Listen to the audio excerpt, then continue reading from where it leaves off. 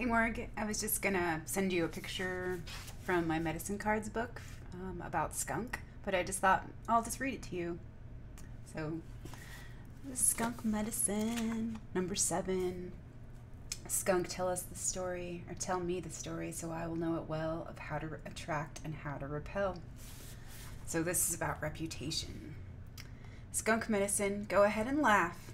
This furry little animal has a reputation that contains a great deal of power. Due to its distinctive behavior, humans give this tiny, smelly creature a wide berth. The key word here is respect. Unlike other predatory animals, skunk does not threaten your life, but threatens your senses. You know this to be true if you have ever been in the vicinity of its prey.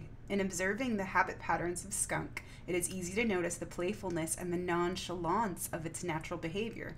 The I dare you attitude of this four-legged creature commands you as the observer to respect its space by mere reputation alone. Skunk is teaching you that by walking your talk and by respecting yourself, you will create a position of strength and honored reputation. The carriage of your body relates to others what you believe about yourself. There is no need to bully, aggravate, torment, or overpower other beings when your sense of self is intact. As with skunk, the resonant field of energy around your body is relayed through the senses. Self-esteem permeates the body's energy and is instantly recognized in an extrasensory level, like on an extrasensory level by others. Even if our conscious mind doesn't know, like we're picking up signals from each other all of the time. And whether or not that those unconscious signals come into our awareness and we make them conscious, is like kind of depends on what we're paying attention to or what we're focused on or what we're allowing ourselves to see. So learn to respect without ego what you are. Respect follows. So learn to assert without ego what you are. Respect follows. Your self-respectful attitude will repel those who are not of like mind and yet will attract those who choose the same pathway. As the odor of skunk attracts others of its kind, it repels those who will not respect its space. Skunk medicine people have the ability to attract others, and they are very charismatic. So that's you too, you know that? You're charismatic and you're very charming, and you do have like that glow that does attract people because of your happy, shiny personality, you know? And so that is very attractive to people. So skunk attracts others of its kind, and it repels those who will not respect its space. So skunk medicine people have the ability to attract others, and they are very charismatic. At the same time, the other side of their natural power is to repel those who seek to take energy from them without recycling the gifts that they have been given or that they have taken. So skunk medicine people also know how to use the energy flows that will attract a lover. Some people call this sexual magic, as it is akin to musk, the musk scent that animals excrete to attract a mate. It can be dangerous to leak sexual energy if you are not looking for a mate.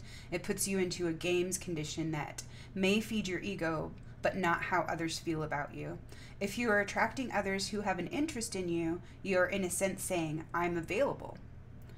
This can cause hard feelings when the truth comes out. It also leaks energy that you could have used in a more constructive way. In skunk medicine, it is good to learn how to handle energy flows. Modern psychologists call this body language. In tribal teachings, this is your personal medicine, which you are showing to others. Use your medicine well and know that you are known by your reputation. How you use your energy will either attract either honor or disgrace.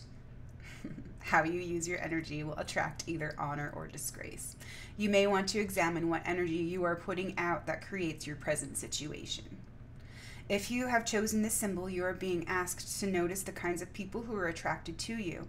If they emulate favorable characteristics, have enough self-esteem to recognize those characteristics within yourself.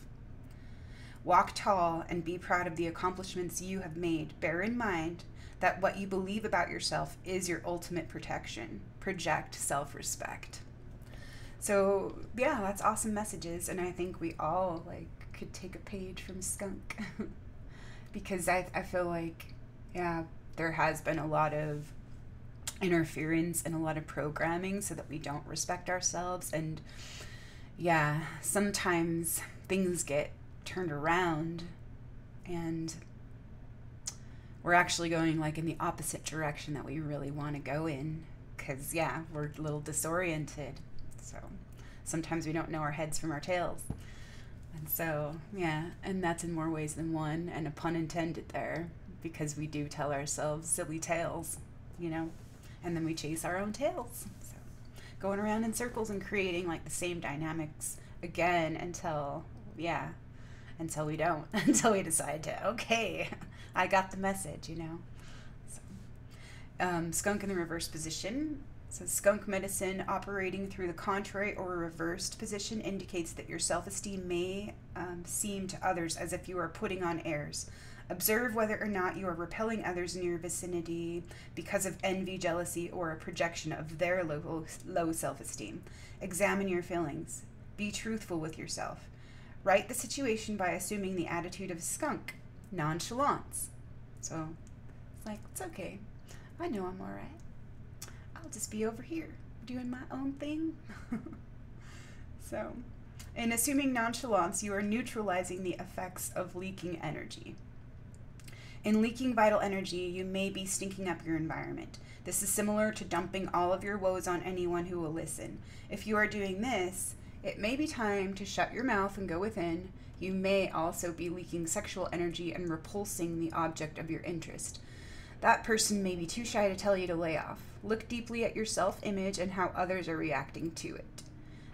The balance that causes and effects of your actions and energy flows. You must decide whether or not you need to spray in the direction of others to repel their envy, greed, jealousy, or over-amorous tendencies. So to balance the causes and effects of your actions and energy flows, you must decide whether or not you need to spray in the direction of others to repel their envy, greed, jealousy, or over-amorous tendencies. On the other hand, you need to always maintain your right to be. Self-respect is the key to all of these situations, whereas ego is merely what you believe yourself to be. Skunk says, if your ego is not your amigo, then you know it stinks. So, what wants to be said about that?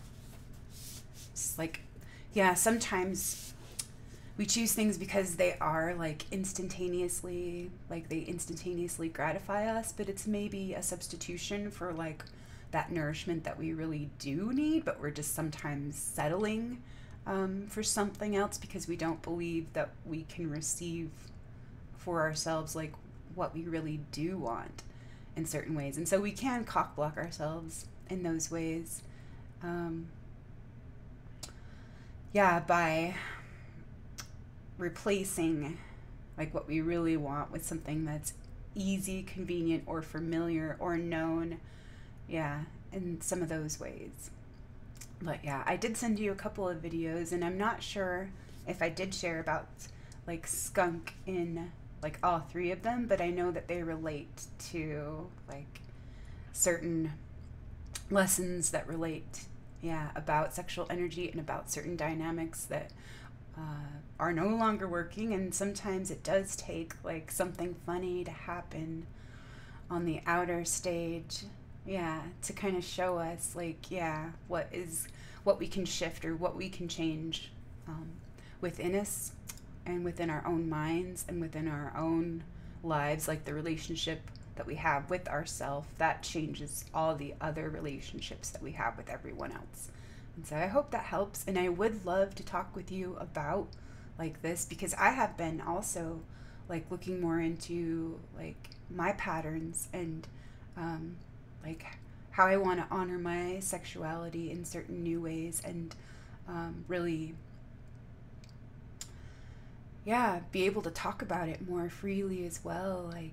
And that's interesting. So thanks for sharing with me, and I love you. And man, I'm sorry about all the shittiness and the smelly situations that are raining down. And but I love you, and I am proud of you, and I celebrate you, and I am excited for you and this new discovery and all the choices that you get to make for you.